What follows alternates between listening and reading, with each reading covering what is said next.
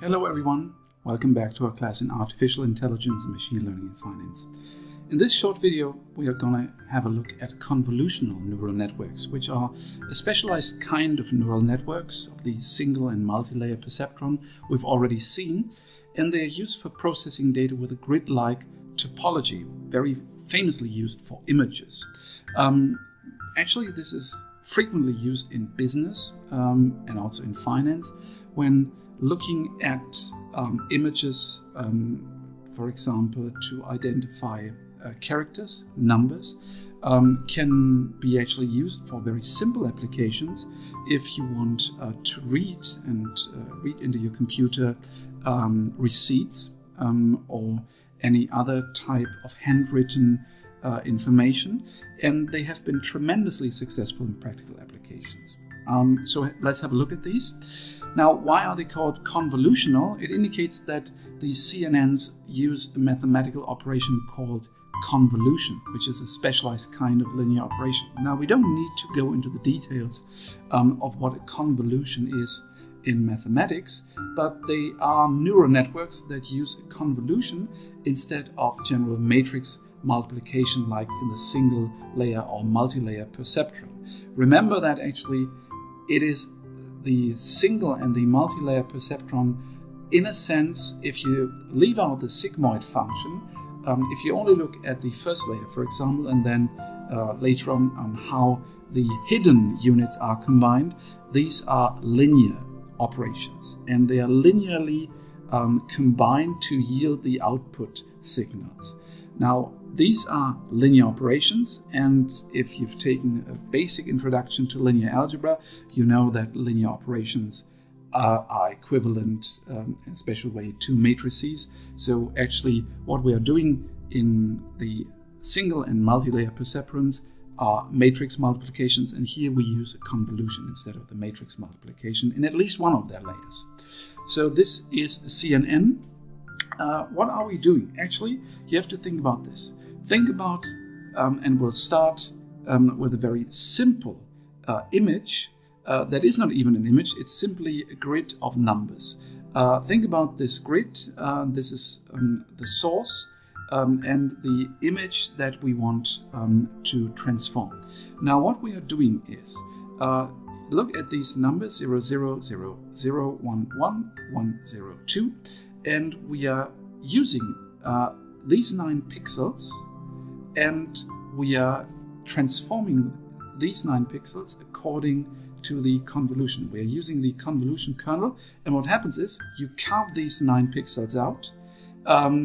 Now, the center element of the kernel is placed over the source pixel. The source pixel is then replaced with a weighted sum of itself and nearby pixels. You can see the calculation here. We don't need to go through all these, and what happens is then we get -8, and then we reduce all this to -8, and this is the new pixel value in the destination, and we leave out all this as information. And what we do next is we shift these this convolution kernel to the right and to the right and to the right. We use 9 pixels and calculate the one here and the one here and the one here, and you can see that in each dimension, so if actually we go through here, we are actually losing 2 pixels. So we don't get this and we don't get this. So actually we start here at the -8, go through these, and then we fill out all these boxes and pixels in the middle. So this is the convolution, very, very simplified. And what happens is, actually the convolution kernels are also often referred to as filters, because depending on what kind of filter, what convolution you're using, you are extracting a different specific feature. For example, here in this feature extraction, we are trying to detect edges. So for example, you can see that here, let me highlight this where we are here. You see that we have one color coming in from here, and then suddenly we have a much different color at this edge, and we are trying to detect these edges. We are not concentrating on colors, only on edges. And if you apply this feature extraction, this convolution kernel here for edge detection, what you get is this picture. And you have one filter, one convolution that extracts the edges of this picture.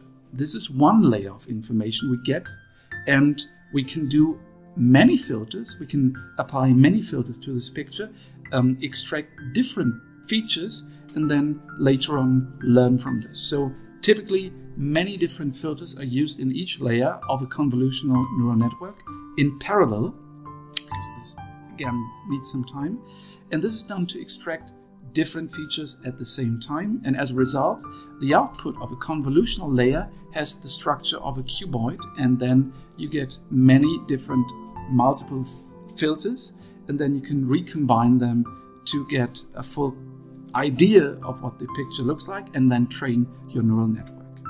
Now, some further architectural components and considerations, like for example pooling layers, they will be covered later on in the application, and we have an extensive treatment in the Goodfellow, Bengio and Courville textbook. You can also find information on other network architectures, recurrent neural networks.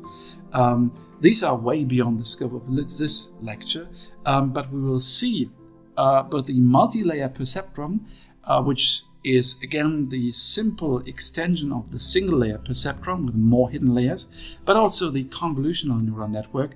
In the application, you now have a basic understanding of what a CNN and a multi-layer perceptron are, and for the details you can look this up, but it's very simple to use these models in R, and we'll see this in the application.